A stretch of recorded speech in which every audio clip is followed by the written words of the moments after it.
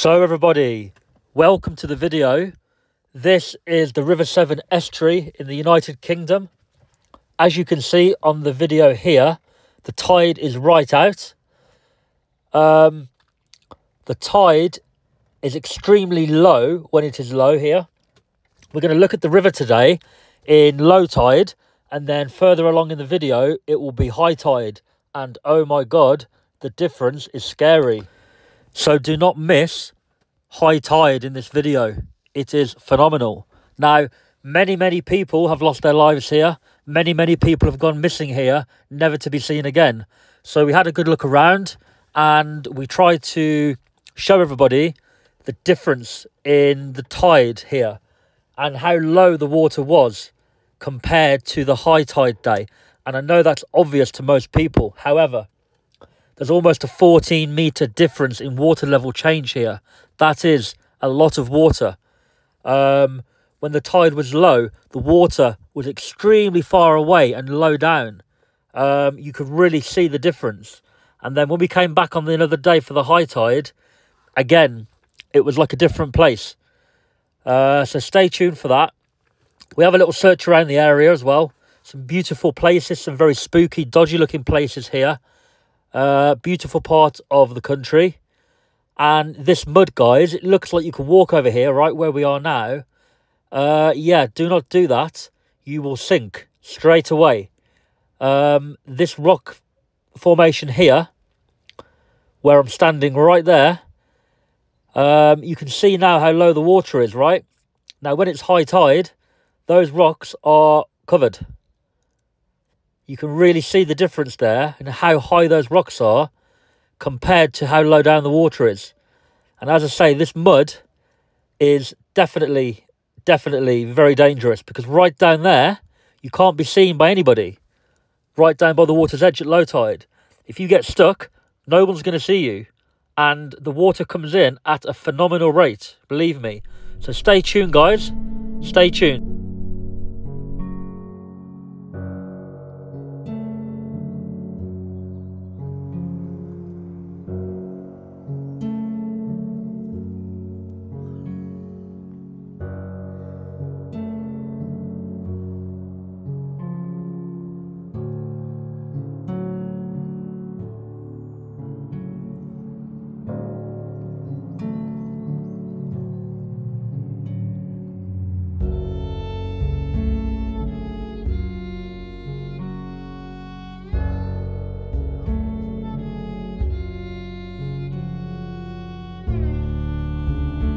In case you do go over.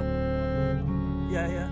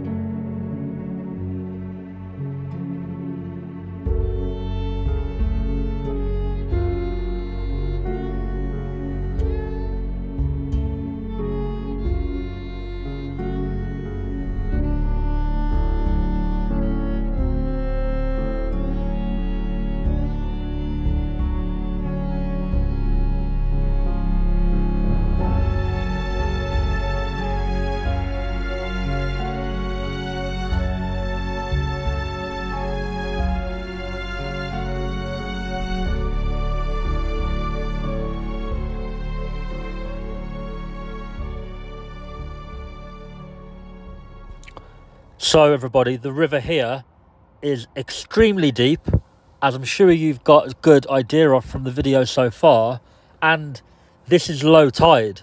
The river will become 14 meters deeper and phenomenally wider. Honestly, like, those concrete blocks right there are going to be completely submerged. I was not expecting it to be as dramatic as it is.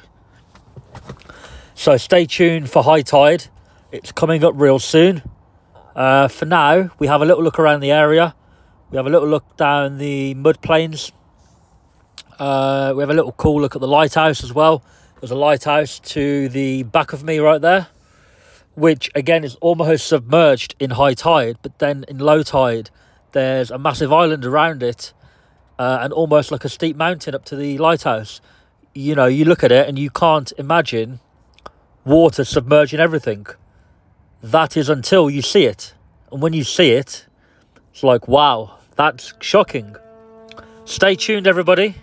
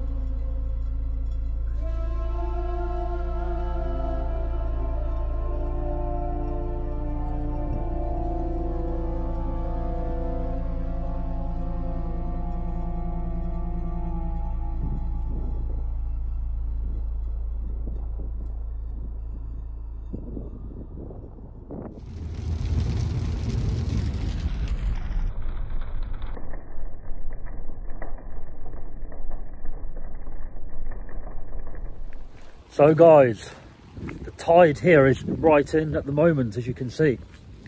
We came back at a different day. It's absolutely pouring with rain, as you can see. Yeah, the tide here is right in, and what a difference it's made. So it's gone from being 0.5, 3/4 of a metre, apparently up to 12.5 metres. And that's within 4 to 5 hours, that is. But as you can see, the water is literally level with where we are. And last time we came here, the water was right down deep, and it was very hard to show on the camera how far away the water actually was, but the water was honestly far, far down in terms of depth away from where we were. So we're going to go down and have a look at the water in a minute. But as you can see, what a difference it's made. Literally all that land is now covered up, which I know is normal for a tide coming in. We're not trying to say it's an abnormal thing here. What we are saying is the amount of depth change in that tide is phenomenal, especially in such a short space of time.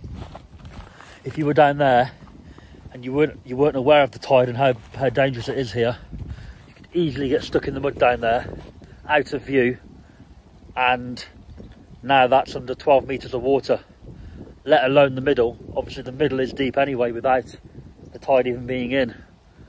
So guys, we're going to check out the water now and see where we're going from there.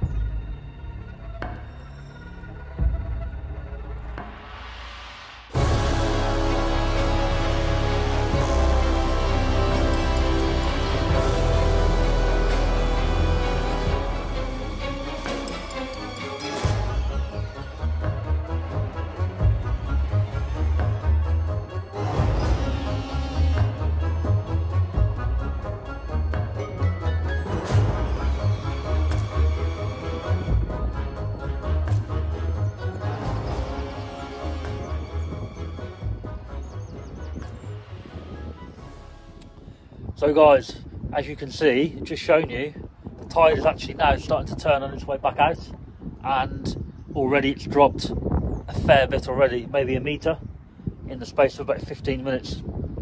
You can see behind me there, you can see the water actually pulling back out hard over the rocks, and that lighthouse back there is now more visible. The rocks beneath it are more exposed. So this is a very, very powerful tidal river here. It just goes to show that rivers like the River Wyre, etc., that are tidal, do have these factors to take into consideration, and they are very, very powerful.